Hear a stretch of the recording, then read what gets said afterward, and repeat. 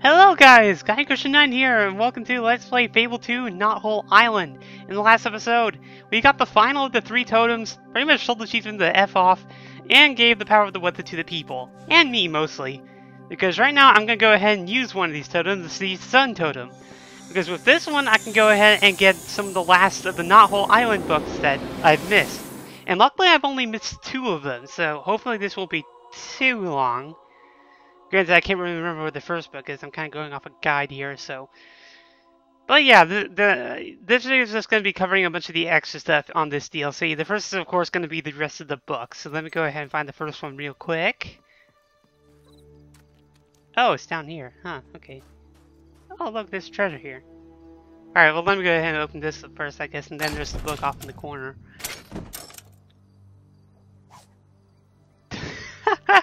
You crossbow, lol.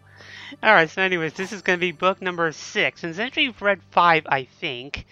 Let's see, the tribe has been living in the happiest circumstances over a 12-month, changing the weather to suit their needs and never wanting for anything. They grew soft and lazy, and the town elders realized they could not survive without the sort of challenges that would sharpen their senses and toughen their young. They saw the wisdom of the ancient people who had created the totems and decided to return them to the shrine so that once a year they would have to face the proper tests and earn their power over the weather. So, yeah, so you can kind of see what happened. They got this totems, but then the elders realized that they were starting to get lazy, so they decided to put them back into the shrines to kind of give themselves a challenge, as it were. And apparently somewhere along the way that kind of backfired, but let's see. You know, I probably should have just gone up here to begin with. Because apparently the last of the books is actually... I'm kind of ashamed I missed this, but then again I haven't really had a reason to go over here besides that one time. But anyways, over in this little graveyard over here, the final book is actually going to be hidden somewhere around here. And there it is, alright. And that's book 8. So now that I have all the books, I think I can go ahead and start reading them. I probably could go ahead and read 7, but... Well, hold on, did I ever read 5? I'm trying to remember. Let's see. Sometimes for ice. Yeah, I wrote that. Alright, let's go to 7. Over the course of the next few centuries, the tribe lived peacefully, though it never grew beyond its first small village. It had minimal contact with the outside world, usually in the form of shipwrecks and passing pirates, barbarian hordes, and the odd tourist crews. They had little interest in the outside world, but, more worryingly, it started to lose its fighting traditions. Every year it became harder and harder to recover the totems from the shrines. So, trouble in paradise. Alright, number 8. The day the tribe had long feared eventually came. None of the so-called warriors sent into the shrines were able to retrieve the totems. I told you we should have just kept them last year. Why didn't we keep them back in the shrine? Put them back in the shrines? And we're stupid. We're popular phrases found in the village at that time. Anyways, with the island stuck in perpetual winter and none of the inhabitants strong enough to survive the shrines, a local blacksmith set out to create an armor that would protect the wearer against all the trials and dangers one was like to encounter. It was a magnificent suit. It was just one small failing. It was far too heavy for the now weedy and rather useless members of the tribe. They tried to get around this problem by just wearing bits of it each, but even then, gauntlets made hands too light to lift, boots made feet too sluggish to walk, and the helmet made necks too broken to support living heads. Its pieces were eventually lost in the shrine, so that explains why we were able to find the pieces in there. In the final book, this is the apocryphal and rarely seen last book of chronicling the history of the island. It tells of the greed and megalomania of the latest generation of chieftains, who banned all earlier volumes in the series, save for the first. Most of the books were burned in a giant pyre with pretext of providing warmth, though the author of this tome contends that it was merely a means of robbing the people of their identity, thus making them easier to control. A few of them, however, managed to hide copies of all other volumes around the island.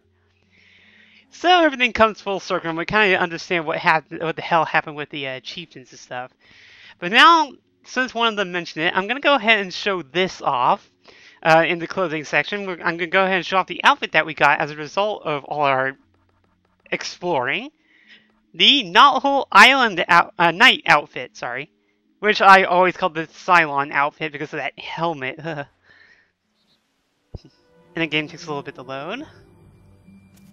Well, look at that, I'm all shiny and I have a cape now, yay! And the halo kind of fits in too. Damn, I look bulky too. Jesus. I'm sure you'll be a great. But yeah, this is the entire Knothole night outfit.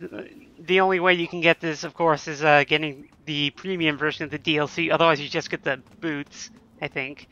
But yeah. So one of the nice little gifts of this island, probably the best outfit, honestly, out of all the stuff that you get here.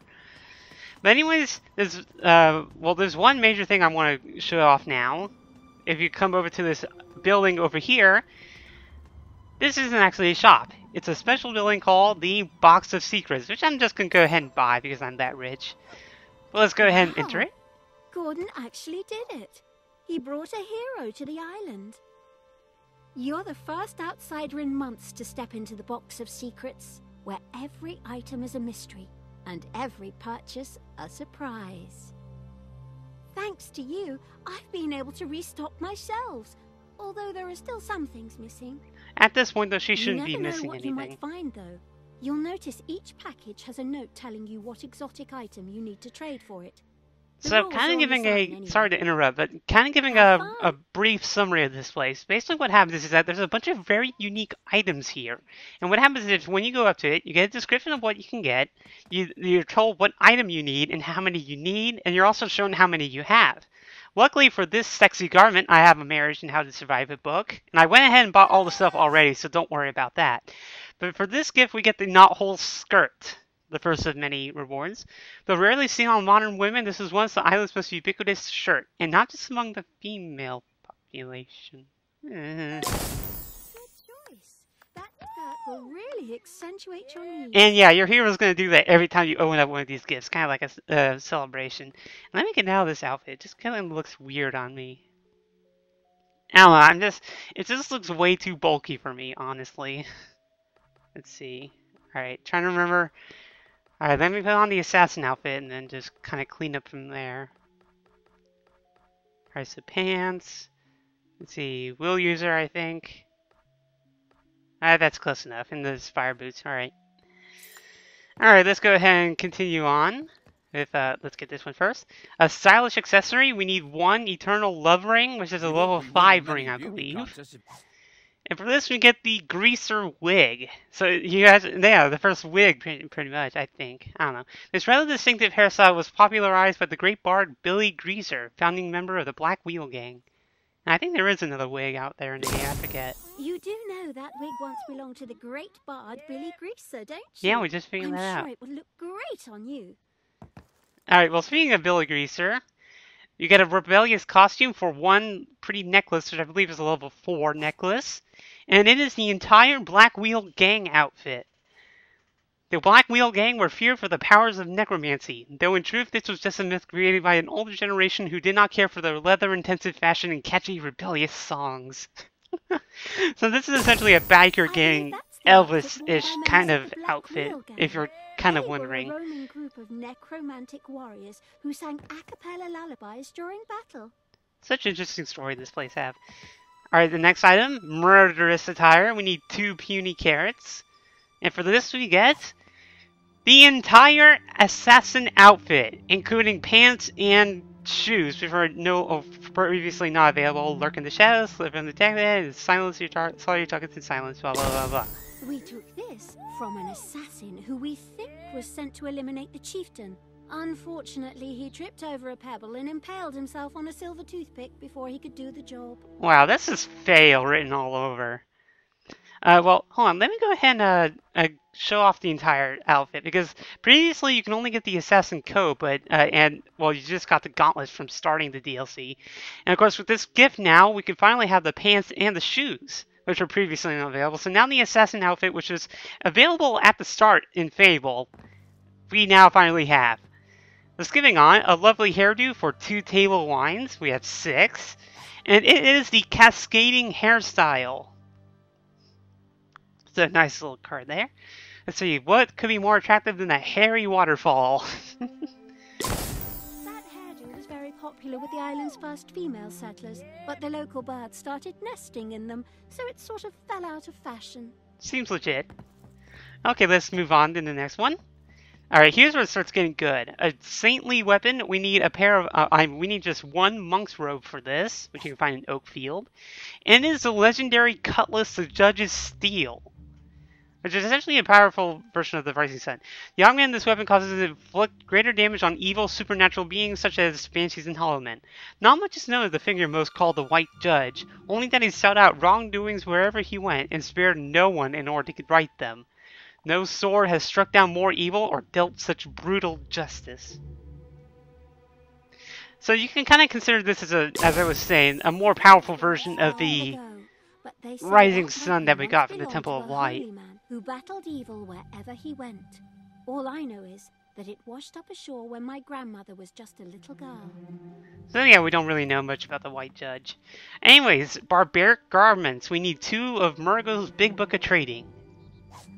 And we get the Brodation Warrior Queen outfit.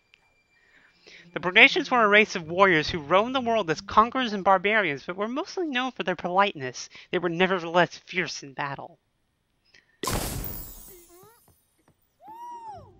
Oh, I put that outfit together after a marauding army of barbarians invaded the island some years back. Nice folk, actually. They mostly just wanted to have a quiet chat over a cup of tea. And Fable shows off its humor once again. Well, here, let me go ahead and start showing off some of these outfits, I suppose. I mean, I suppose you people are going to wonder what they are anyways. Let's see. Let's go to the, what is that? Alright, oh shoot, the code's covering it up. Let's see. Where is it? No clothes. Alright. Well, let me go ahead and show off another one first, I suppose. The first one that we actually got, the Black Wheel Gang outfit. And Jesus Christ, that really accentuates my bust. And you can even see the kind of tattoos, too. That's kind of provocative. I should probably take it off before I get this flagged for something. Alright, well, that's that. Let's see, no clothes. And let's try out the, let's see. Now let's try out the Brodation Warrior Queen. So, kind of a barbaric kind of outfit. Kind of reminds me of Hammer, to be honest. Alright, but let's continue on. A strong-willed weapon. We need a diamond for this. And we get the legendary mace, the Staff of Wrath. And I love this description for this one. The augment in this set protects you from scarring and some of the damage you receive. When will users get angry, they cast their most fearsome spells. When they get really, really angry, they bludgeon their enemies to a pulp using this old-fashioned stick. Yay, violence! And I can't hear. If I'm not mistaken, can't get more magical than that. Oh, Spike, you poor thing. Alright, now here is a very interesting weapon, the rare ranged weapon. You need a pure experience extract for this, and it is Hal's rifle, legendary rifle. But if you notice something about this rifle, it looks suspiciously similar to the assault rifle from Halo. Well, let's go ahead and read the description, I suppose. Long ago, when the Albion was still under the rule of the Old Kingdom, a rift in space opened a portal between dimensions. Through the rift stepped a warrior of immense power, clad in green armor and carrying a striking crystal sword. Although he never revealed his real name, he was known to all as Hal. Few of his enemies were able to withstand the firepower of this sophisticated rifle. Now, the interesting thing about this is that if you had bought the limited edition version of Fable 2 when it came out, 2 of the items that you would have received were Hal's armor and Hal's crystal sword, which were essentially what you think of them. Fable equivalents of Master Chief. And showing off this rifle real quick. I don't know if you can see it, but that little thing in the center is supposed to show the ammo. It's actually an infinity sign in this game because, well, there is no ammo. You can see this is a very powerful weapon. You get a lot of shots off before you have to reload. A very, very useful weapon. But anyways, Vile Attire, Crucible Peanuts, we need 2 of them. And we get the Chasm outfit, one of the creepiest outfits in the game. Worshippers of the Chasm formed an evil sect who believed the world would one day be sucked into an abyss, where true believers like them would rule forever. The fighters among them wore this outfit as they spread terror wherever they went. A dark figure wearing this outfit appeared one day in the center of town and started to curse everyone in a strange tongue. A hunter threw a harpoon in his neck before he could finish, so it was okay. Kind of seems a bit overkill, don't you think? Well, let's go ahead and show off the outfit real quick. I want to say it reminds me of something cool, but I can't remember. Let's see. No. There we are. Alright, so very... Man, my I really look fat in that. Well, like the top part, anyways. But you see, that kind of looks ironic. But anyways, barbaric weapon. We need a regal purple dye. This is probably the hardest of the weapons to get, mainly because regal purple dye is probably the rarest item in the game. You can only find it with clothing traders in Fairfax Gardens, and even then it's kind of rare, or traveling traders. But anyways, we get the Brodation Mace. The Brodations were a race of warriors who roamed the world as conquerors and barbarians, blah blah blah. There weren't many people who could argue with them anyways when they caught the sight of the vicious bludgeoning weapons they used. One of the warriors from the barbarian army who invaded the island a couple of years ago left that weapon as an apology for trampling a flower bed. Aw. Damn, they really are pretty polite. And, well, let me see. Let's go ahead and, well, never mind. An evil weapon, we need 3 crunchy chicks. And we get the Retcher's Blade, probably the coolest blade that you get out of this entire thing. It's a cutlass, too, for some reason. But anyways, the augment in this weapon causes it to inflict greater damage on lawful beings, such as guards and citizens. Ava Retcher was renowned for her vicious nature and ferocity in combat. Obsessed more with her reputation than gold or power, she traveled the world in search of new challenges. More often than not, these involved decapitating scores of innocents. So this is essentially the upgraded version of the Maelstrom sword. She killed half the village on her way to test her skills at the 3 weather shrines. I am glad to say she didn't make it out of the last one. Too bad we didn't find her body in there. Alright, let me go ahead and get this outfit off. It's kind of bad looking. Alright, let's go back to assassin outfit. There we are. Nice and black again. And finally, a weapon of note. We need 2 loots for this. And we get the Axe of Disharmony, which is actually registered as a loot, but it is a weapon. This is hilarious. But anyways, originally built by Gordon, Knothole Island's foremost inventor, as an instrument to make a completely new and unique kind of music. It proved more useful as a weapon. Its whack to the head knee minor was particularly effective. So cruel. He wanted to create a unique musical instrument.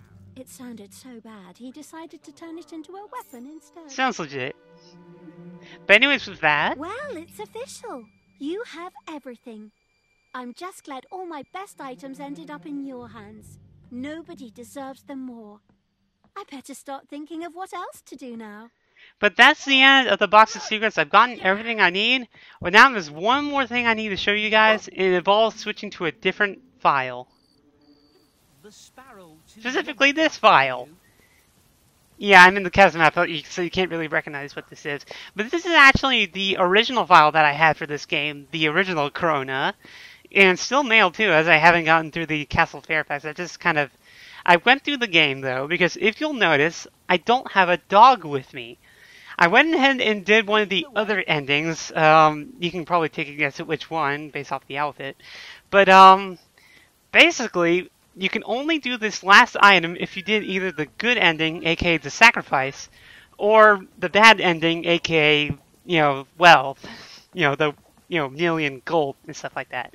And what you'll find is if you go to the graveyard over here, this little tomb will suddenly open up. And if you had a guy following you, they will enter the tomb. But anyways, let's look at this. Cheater's Crypt.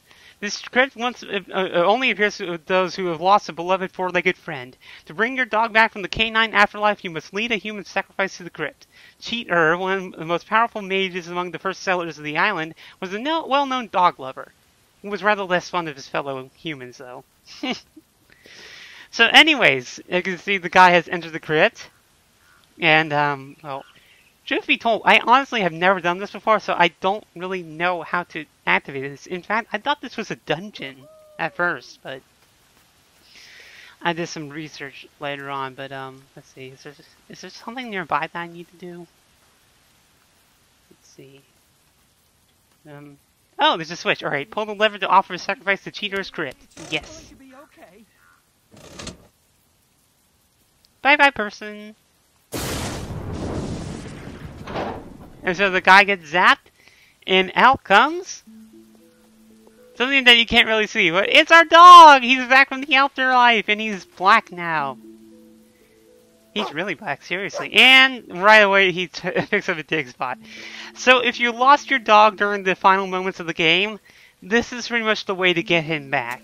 And there's no other time that your dog dies, so your dog stays back. So that's nice. So Bow Wow collar, well, it's bow tie. But anyways, this is Guybrush 9, and this has officially been Knothole Island. There's nothing left I can show you for this DLC, so until the next DLC, I will see you later for more Fable capades and doggy. Yay. I'll see you then, guys.